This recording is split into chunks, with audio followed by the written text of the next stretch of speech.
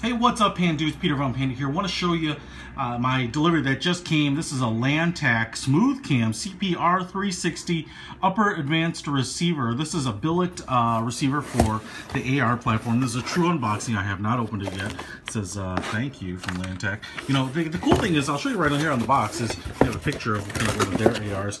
LANTAC is a British company, and they say that they make very affordable AR parts. Because, as you know, the Brit rules are different on guns. But I think they make some ass-kicking looking parts. So I don't know why they kind of build themselves as making affordable parts, because you can charge whatever you want if they're really cool. So it comes in this little bubble envelope, and I can hear some stuff rattling, and I think I know what it is. So first of all, I want to tell you that it is a Billet 775 T6 aluminum upper. As you can see there, the cool thing here, and what I really like, and what I'm looking for parts for a new AR that are very technical looking, you know, strong, straight edges, you know, like the Seekins and the Juggernauts, and then, you know, I've been looking at a lot of different stuff in Hera, but the cool thing here is that you know, the deflector and the forward assist housing are all shaped very flat.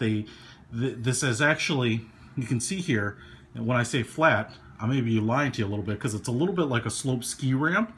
I do have a dust cover here, and I'll show you those in a little bit, and I'm going to show you to a different video of, you know, when you use a flat dust cover here, how slick this looks. The deflector, Hera Arms has an upper receiver that looks a whole lot like this, with this kind of slightly angled deflector here. And the cool thing is, what I understand is that most deflectors, unlike my other AR, you know, it ejects the shell almost straight 90 degrees to your right. My understanding is that this kind of puts it up and back and over your shoulder, so you don't hit the people in the range right next to you. The difference with the Hera Arms one are two small differences. This piece is kind of cut to you know, kind of smooth into the forward assist housing here. On the Hera Arms one, it's just a flat cut. I actually like that one better, because it kind of makes this piece look a little separate, and the smooth kind of ski ramp look of the forward assist housing looks a little more pronounced. But what I really liked about this is that the upper rail here seems to have kind of a higher tower, and they actually can silkscreen LANTAC, or yeah, silkscreen. I was going to say maybe it's laser etched into it, because this is a little taller, and so they can fit their name and logo in there. On the Hera, it comes right up to the top, much closer to the top flat rail. Pick rail all the way up and down the side, and you can even see here a little bit of that flat edge, because where it's going to meet the rounded curve, or the rounded edge of to the lower. This is flat, flat, flat, kind of like a modern day battleship. The other thing I really like about it is, like I said, technical, modern, almost sci-fi looking. I really wanted to make a really clean looking AR, and I like all the flat edges. It says UAR here, upper advanced receiver, in kind of, I assume, silkscreen on this side. So kind of that bold white print, I definitely like that. It kind of is like sci-fi Aliens, you know, where they put big numbers like Pod Bay 01 on the doors. Whoever does that, but you know, in sci-fi things, it looks cool. So otherwise, pretty standard AR stuff. The cool thing here, and that I like, is a couple of different angles, not just all 90-degree angles. Kind of makes it look a little bit Lamborghini Gallardo-ish to me.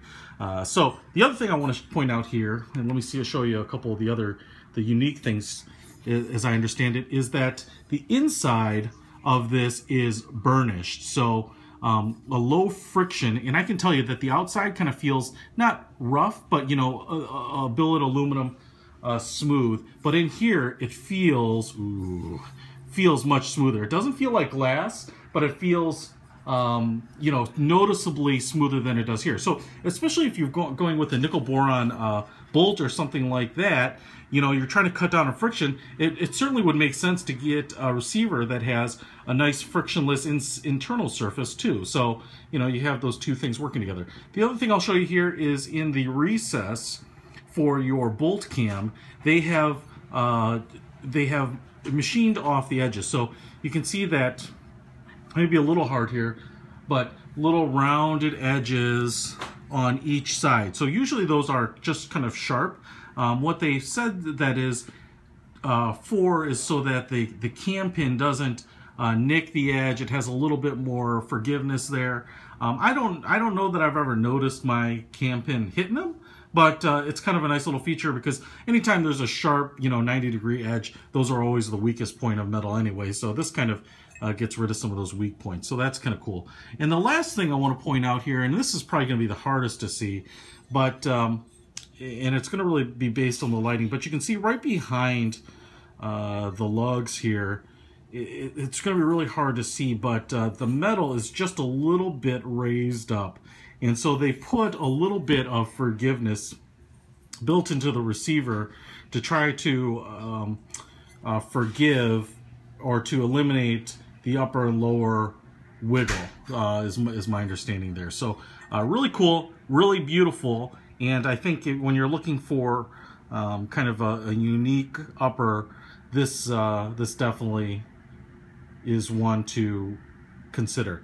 The other thing I'll throw out here, and this is maybe no one cares or it's the same on all, but most mil-spec uppers have a narrow cut here, just like these little indentations allow you to get forends or handguards that have the little tabs that kind of brace in here.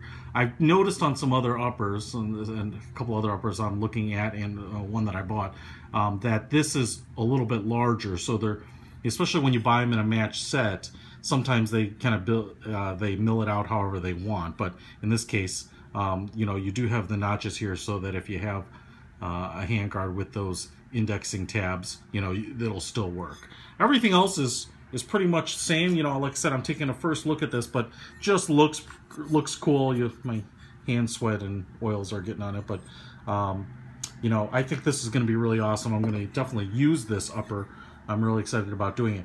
LANTAC also has a handguard that really does a nice job of matching the contours here, called the Spada, and they keep teasing everyone with it, but it's not out yet. I wish I had that, but by the time I go ahead and build this one, I don't think it's going to be out. Now, I heard something rattling, and I want to show you this because this is also unique. They include a bolt cam pin in the package here, and why this is unique is you can see it doesn't have the rectangular head like many pins. So it has a flat edge, which helps you index it when you're putting it in. Boom, you put it into the bolt. You can twist it so that you get the firing pin through there. But that you can see here, ooh, my sexy rough hands. I was working on my car earlier, manly stuff. That the cam pin head is rounded. So that is supposed to help as it's transitioning and cycling back and forth into the recess so that you don't gouge anything up. I know this isn't going to be super easy to see because it's kind of when it unlocks from the barrel, it comes into this position and then kind of centers up as it's going back in.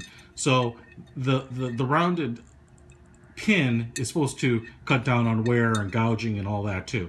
Again, I haven't noticed it being a problem for me, but the fact that either they're seeing that and they've come up with a solution, I'm certainly going to replace it and use the pin they sent here with my new bolt, and expect, maybe to not have problems that they discovered. So otherwise, really cool. Like I said, LANTAC, which I believe is abbreviation for Lantern Tactical, only has a few different parts here available in the US. This upper, this cam pin is one of them. They also have some bolts they've made.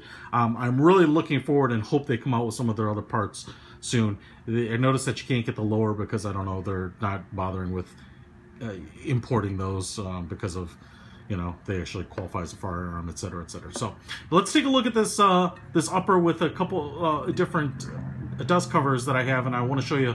I think it'll make kind of a difference in the way it looks. So otherwise, LANTAC SMOOTHCAM UAR, Peter from Panda, out.